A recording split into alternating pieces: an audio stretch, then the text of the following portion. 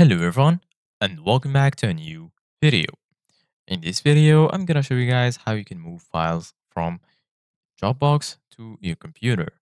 So if you guys want to learn how to do it, just follow the steps that I'm gonna show you.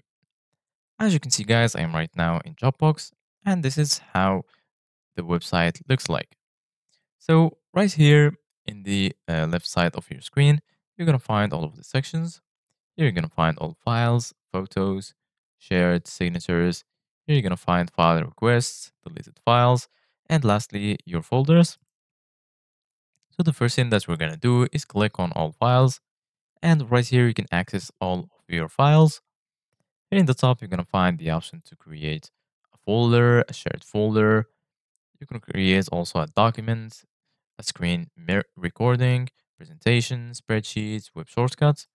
You can also upload a file, you can create folder, record, and so on.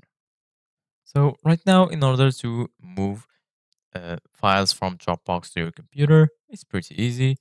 All you need to do, guys, is go ahead and search for the file that you want to move from Dropbox to your computer. If it's here in all files, you can find it here, or you can search by the location. You can search inside the folders right here, and once you find your file, go ahead and hover your mouse over it. Here in the top, you're going to find two options, share and these three dots.